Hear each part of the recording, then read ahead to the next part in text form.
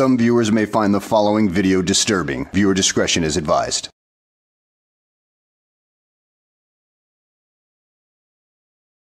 Well, hello and welcome back to the channel, everybody. Today's video takes us to Evans Mills, New York, with a New York public tour, aka the 8th grade dropout, aka that guy who is pretty much the village idiot and has got everybody in the village pissed off at him. And now he decides to pass by the very same bar that he continues to antagonize people at again. So let's go ahead and see what happens. So let's sit back, relax, and enjoy the show. What a night. Yeah, we just got up ourselves a little while ago. I forced myself to get up out of bed. Maybe it'll force me to go to bed a little earlier tonight. I was gonna sleep for a little bit longer, but it's all good. All good. We finally did something last night. Something better can get done now.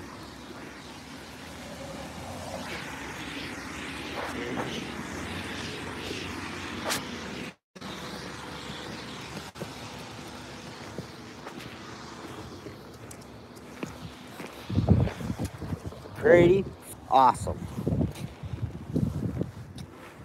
You ever watch a grown man on a bicycle? Yes, New York public tour. His name is Matthew. And I've talked to him on a couple of occasions, and there is just no getting through to this guy.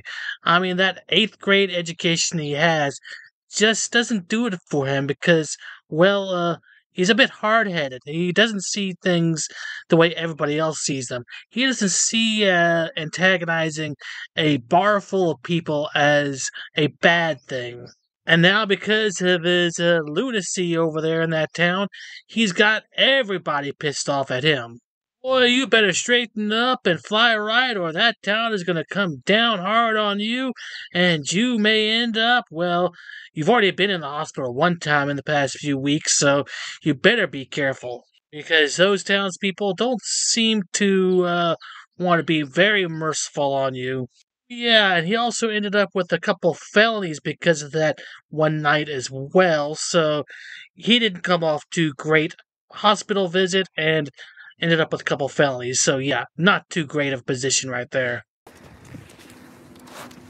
Couldn't have happened to a better person.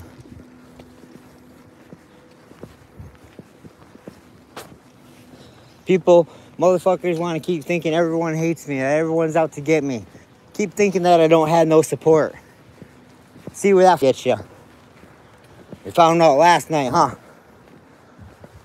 More friends and support than you think I do. 90% of them are people are haters, probably, yes. But that 10% are what counts. Those are the 10% that matter. So it's raining, it's sprinkling a little bit, but my phone's pretty good. Yep, that's right, pepperoni. Okay, I get it. It's okay to piss off the other 90% of the people as long as you have 10% on your side. Dude, that basically means that in a fight, you would have 9 people against you and 1 person on your side. So, 9 out of 10 people, yeah. Not very good odds in that kind of situation, dude. So you might want to think about being a much friendlier person toward these people. I do believe it was Fraudit Wrangler that said that you should go to the bar, buy a few round of beers, and bury the hatchet before something does happen to you. You might want to take that advice. It was all done. Me and my girlfriend signed statements. So didn't the other man that showed up. It's all good. They better do something now. I'm pretty sure, I think if I'm correct, you chimed in at the end of everything. But you've seen the people show up at my house all screaming and whatnot, if I'm correct. I said everybody wants to look at this the wrong way, you know, and see the negativity. Don't have a clue how things work. Doesn't matter what I come out here and say. It's all freedom of speech. If these people are allowed to do it, so can I. Yes, we have freedom of speech, but not freedom from consequences of our speech. Because if you walk up the wrong person on the wrong day, then there will be consequences to your speech that you give to that individual. And, well, there might be consequences on his part for taking care of business if he decides to do that, but some people just don't care about that kind of issue. So, like I said, tread carefully. People think that by me coming out here and speaking is agitating and instigating, when these people are all the ones who started with me.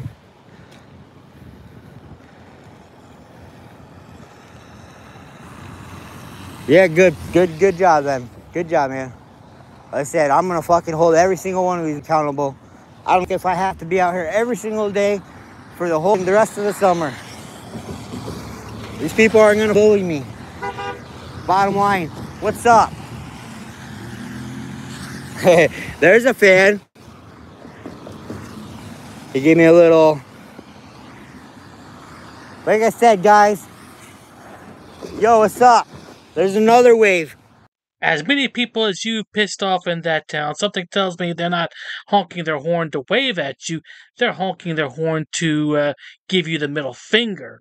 So stop thinking so highly of yourself and try listening to those who actually know these things that you are on the verge of really pissing the wrong person off at this point, because you wouldn't be the first person to ever piss an entire town off and end up paying the price. Lawyer's probably gonna be pissed off, the DA's gonna be pissed off, probably probation. But at the end of the day, I'm not doing anything illegal. I'm not violating no terms of my court or probation. So I'm going to continue doing what I'm going to do. If people don't like it, pretend I don't exist. It's that simple. Pretend I don't exist. Because I really don't care. I'm not out here to make friends.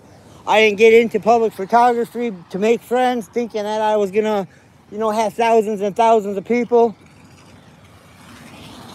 I'm just out doing whatever I want to do.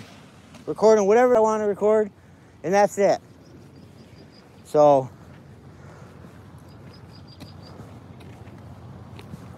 like I said, dude, you may think that you're invincible, but there are always consequences to your actions. So, just because you can do something doesn't mean that you should. 2 felonies at my own home. Nothing to do with me out here recording. That's the way it is. We laugh while you cry, but I'm still here. I'm still here. I'll be here every day. As long as I still have support. Like I said, guys, I wish I could share with you exactly what happened last night. But Bernard got what he deserves. He'll have charges. I will not have a problem getting an order of protection with all of the evidence I have against Bernard. The multiple times on camera I've caught him at my house, 3 different locations. He followed us from Antwerp to Woodcliff. He's the reason we got evicted from Woodcliff. I now have evidence, actual proof that he's in charge of the 2 fake profiles. It's over, Bernard. You are catching charges. They will do something. It's not only me and my girlfriend you're fighting now. You have other witnesses, other statements. So it is what it is. You ever watch a grown man shit his pants? Thought I was alone. Thought I was up at the corner by myself, huh? He didn't expect that. That's all right. Listen, hey, that's all that matters. Is a charge. Any charge. Because then I get an order of protection that completely shuts him up. Yeah, they weren't laughing last night when they rolled in 4 cars deep, huh? There was two sheriff cars and 2 SUVs. They weren't laughing last night, huh? Sheriffs came in and actually did something. From now on, we'll be handling it with the sheriffs.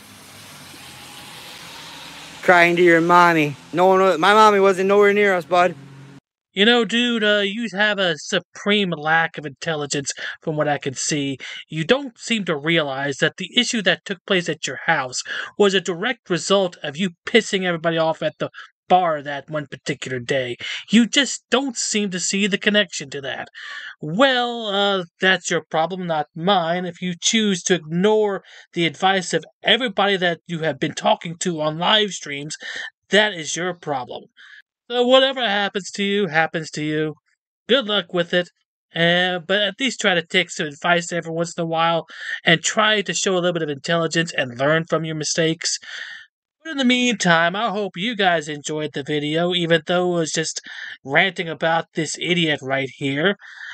So I guess I will see you on the next one then.